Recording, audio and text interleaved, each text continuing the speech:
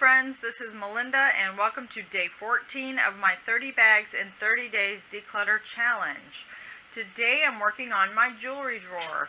So let me give you a close-up shot. There's a lot more in here than jewelry and it's a mess. I've been putting this off for months. I did get this necklace holder a while back and I really like it because I probably wear necklaces more than anything else.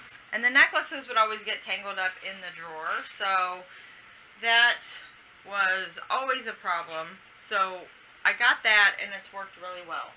The rest of my jewelry, and I'll bring this over too, is this sits on my dresser.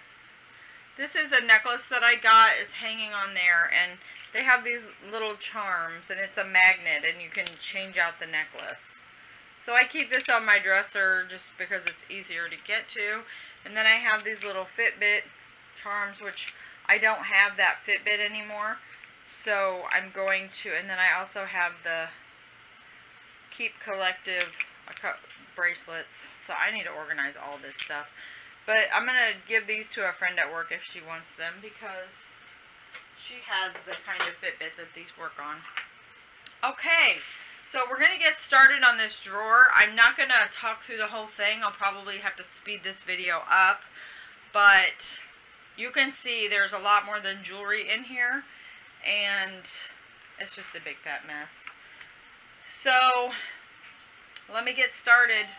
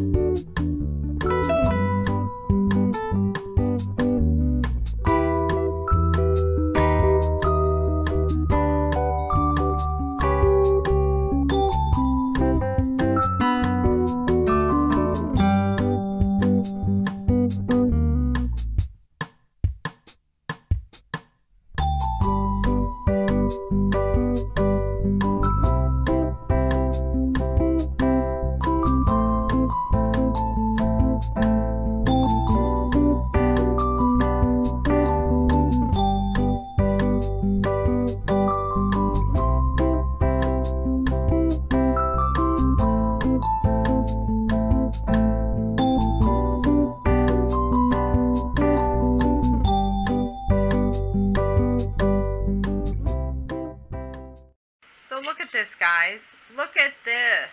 I mean, even though it's not organized yet, just removing all of those things has really, I mean, I am on 41 minutes. I can't believe that.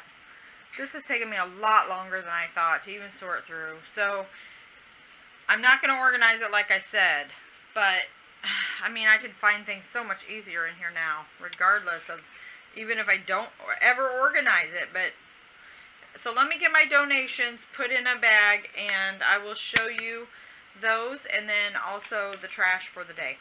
This is the trash that I have determined that I could throw all this stuff away and not miss one bit. I had a few things to relocate that I'm not going to go over. And then these are the items that I'm going to donate. I know it doesn't look full, but you can see that I put all the small jewelry in a bag, you know, to keep it so it doesn't just get everywhere. And that is a lot of pieces. So I'm not going to miss one piece that I'm getting rid of. And some of the pieces, if they just weren't even, I just threw them away. But I don't have really expensive jewelry, so it's not like, you know, I'm getting rid of anything or throwing away anything that's really of value.